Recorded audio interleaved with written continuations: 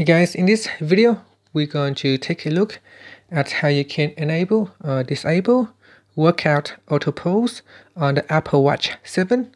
Now first let's go back to your home screen by pressing on the crown button on the side. In here we want to tap on settings, and in settings we want to go down and tap on workout.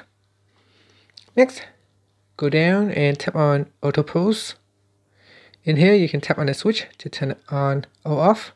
Once it is turned on, you can choose which type of workout you want to use the auto pose feature. So here we got running and outdoor cycling.